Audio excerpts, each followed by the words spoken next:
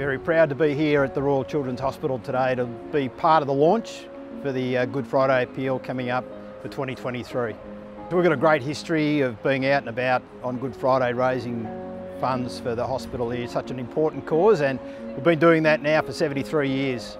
Volunteers right around the state, and they'll be back into it on Good Friday this year. $1.4 million raised last year, and we'll be hoping that we up the ante on that this year. We are asking the community to dig deep. This is a wonderful cause. It's important, no matter where you are in the state of Victoria.